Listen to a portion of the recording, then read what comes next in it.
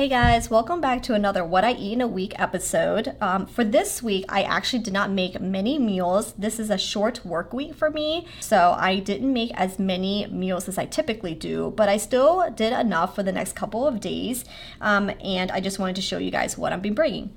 So I have my typical list I have here over the side of what I plan on making and then the ingredients I used to make them. So let me show you what I'm going to be bringing.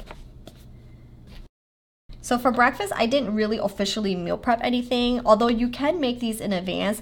I got some croissants that you can just eat plain, but I was planning on making some breakfast sandwiches. And again, if you prefer, you can get them done ahead of time and then just heat it up in the toaster or the microwave. But I like to actually toast my croissants first, and then I will lay on a fried egg, some turkey sausage or turkey bacon, some avocado, an avocado sliced, and then a slice of cheese as well. And that will be nice and toasted up in the morning. It doesn't take very long, maybe 10 minutes to do. So I prefer to actually wake up a little early and get that done fresh. And so once I bite into that croissant, it's nice and flaky. But again, you can make it in advance, wrap it up, and then just heat it before you go to work.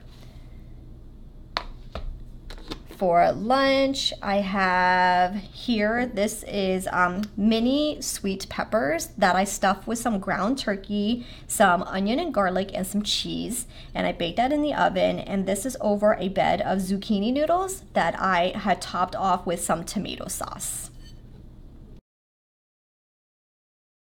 This here is creamy chicken noodles. These are egg noodles that I had made, and I added some broccoli to that and some creamy soup. And then the last big meal is this salmon. This is a honey garlic, or actually orange honey soy salmon. That's hard to say. But anyway, there's honey in it, there's garlic, there's soy sauce, and there's freshly squeezed orange juice in there as well. I have a fillet here, and then the vegetables are over some red quinoa. This is what the quinoa looks like. But on top of the quinoa, I have some roasted asparagus, and I have some of the same mini sweet peppers that I had left over from the stuffed peppers.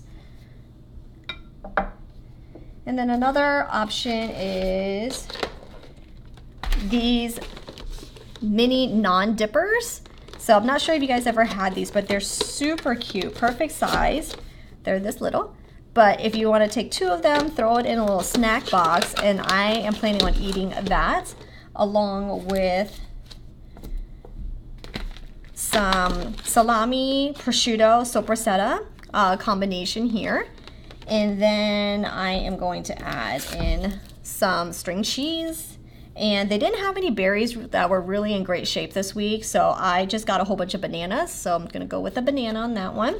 And then also adding in some carrots and some celery, and then maybe some hummus with that as well. But I have here my regular containers of carrots and celery that I have in water, and they're ready to go in the fridge as well. So that's another meal. And then as far as my infused waters go for this week, I bought some citrus. So I'm gonna try doing citrus. I have here, this one is orange, lime, and lemon. And then this one is orange and blueberry. So this week I did not put the water in yet.